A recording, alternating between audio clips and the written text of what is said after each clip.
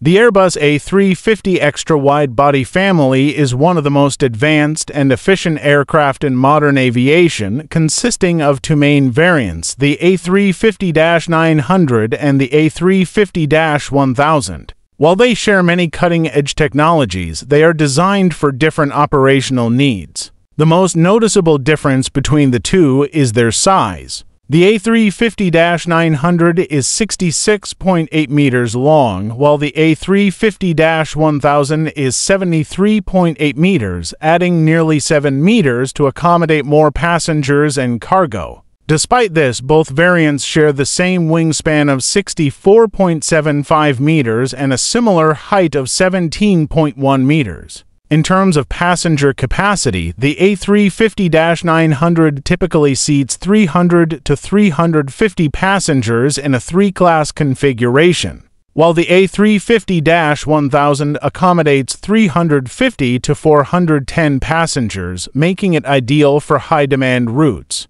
When it comes to range, the A350-900 has the advantage with a maximum range of 15,000 kilometers, making it suitable for ultra-long haul routes such as Singapore to New York. The A350-1000, with its larger size and higher payload capacity, has a slightly shorter range of 13,700 kilometers and is better suited for high-capacity routes over slightly shorter distances. Both aircraft are powered by Rolls-Royce Trent XWB engines, but the A350-1000 uses more powerful Trent XWB 97 engines, producing 97,000 pounds of thrust compared to the A350-900 Trent XWB 84 engines, which generate 84,000. This added power enables the A350-1000 to handle its increased weight and capacity. The A350-1000 also offers higher cargo capacity due to its longer fuselage, making it attractive for airlines seeking to optimize payload efficiency.